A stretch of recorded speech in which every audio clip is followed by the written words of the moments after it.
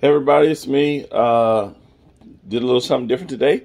I am preparing salmon, but I am not doing my usual vegetable medley with the greens, the spinach, or whatever greens I'm using and all that. Doing a little bit different today.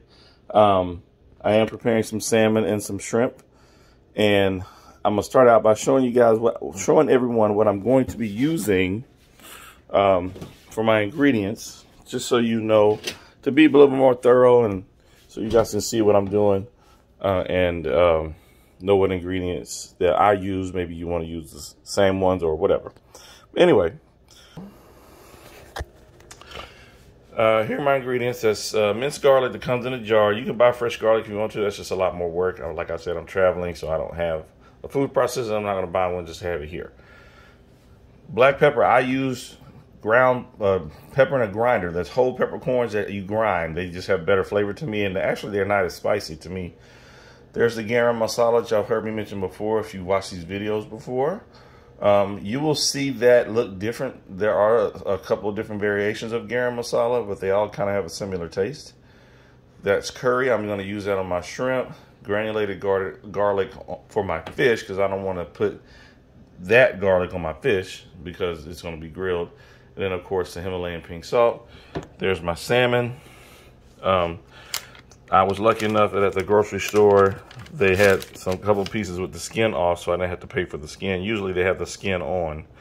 You can ask them to take it off, but they're going to weigh it first because they have to buy the skin, so they're going to make you pay for the skin. But somebody asked for it to be off, and they skinned the whole fillet, so I got lucky.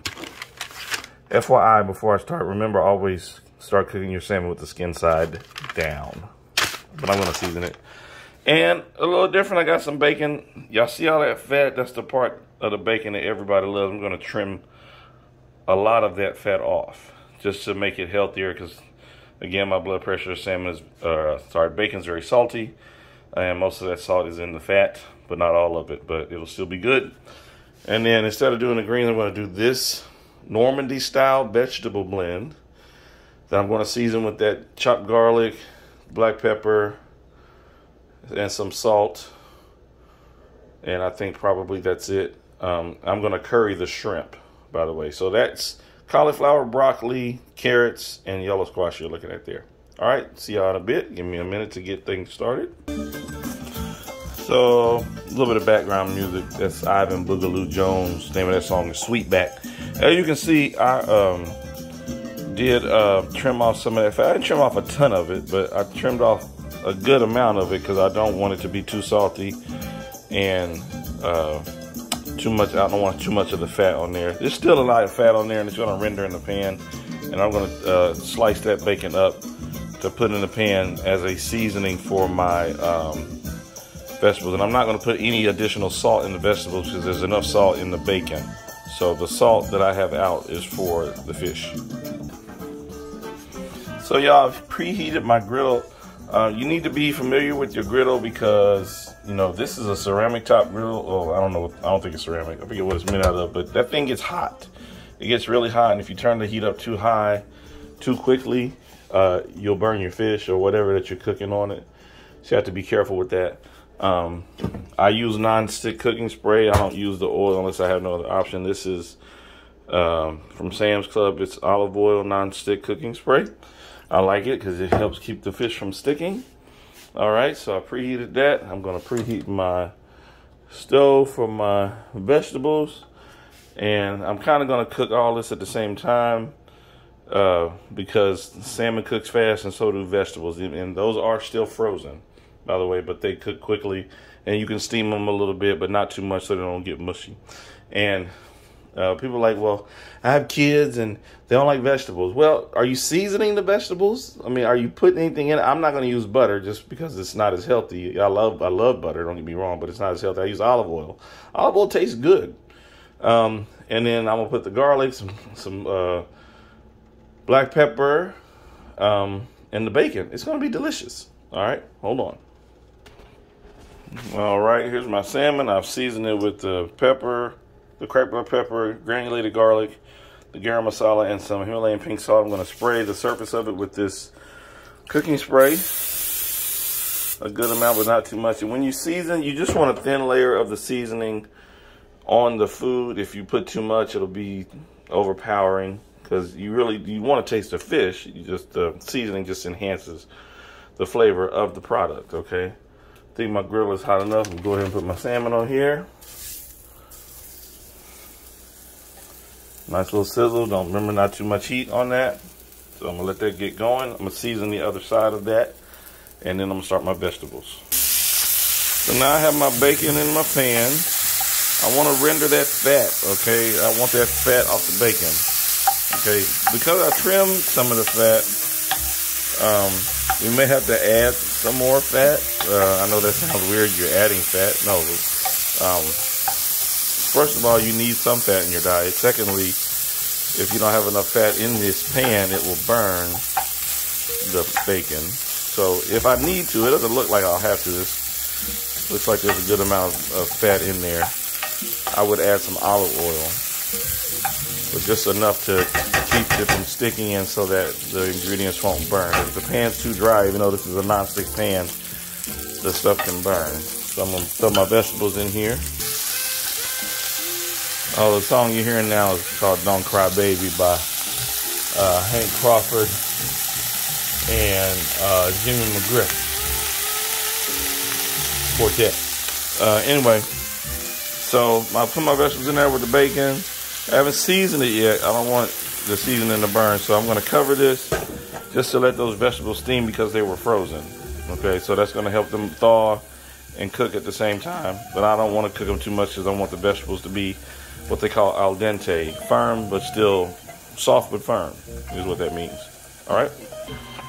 Okay, here's my shrimp that I'm going to curry. Just means I'm going to season them with curry seasoning. That's all that means. Oh, he's going to curry shrimp. What does that mean? That means I'm seasoning them with curry seasoning. See? Curry seasoning. The shrimp there. Oh, okay, look at that. And toss that around a little bit, and I'm going to put that in this pan later, because shrimp cook fast too. And oh yeah, this is U8 to 12 shrimp, so that means there's 8 to 12 shrimp per pound. So when you see U15 or U whatever, that means that's how many shrimp are in 1 pound. So my vegetables have steamed enough, and it's time to flip the salmon. If you see the salmon there, kind of has that opaque color at the bottom. It's time to flip it. Okay, I don't want my salmon cooked too much. That's a little overdone, but that's the skin side, so that's okay. It just hit the pan like that. I don't mind that. Some people don't like it. It's not burnt, it's just the seasoning that got dark. Okay, now I'm going to put some garlic in here.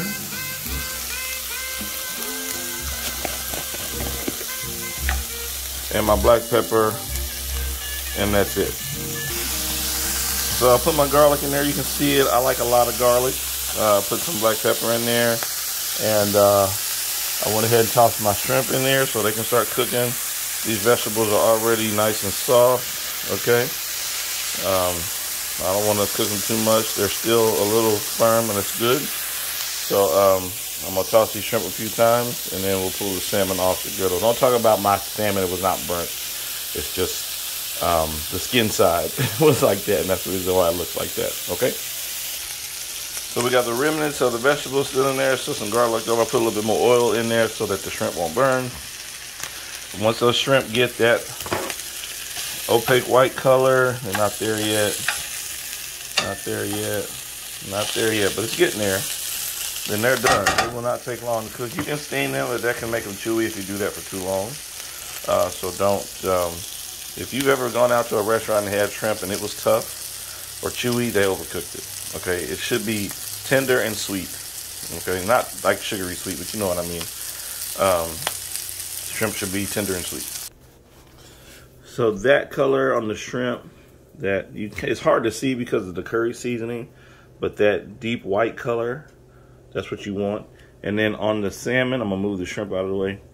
You see how that's still pink right there? That's how I like to cook it. I like my salmon medium rare. Some people are gonna be like, ugh, that's like sushi. Well, you know, I understand that, and I didn't really want to try it the first time I had it either. I was working at a restaurant in Dallas. The name of the restaurant was Palomino. I think it's still there. It was in the Crescent Court, in the Crescent Hotel. McKinney and Cedar Springs area, not right up the road from the American Airlines Center. I used to wait tables there, and you know, we had to try the food, so they cooked their fish medium rare, and I liked it. So it was good, and so I cooked my fish that way. So here it is, the finished product: seared salmon with curried shrimp, with Normandy vegetables, which is broccoli, cauliflower, yellow squash, carrots, seasoned with bacon. No salt added to the vegetables, because there's salt in the bacon. Chopped garlic or minced garlic, and black pepper. And the salmon is seasoned with pink Himalayan salt, garam masala, black pepper, and granulated garlic. Hope this helped you all understand my cooking a little bit more, and I hope you seriously enjoy it. Thank you.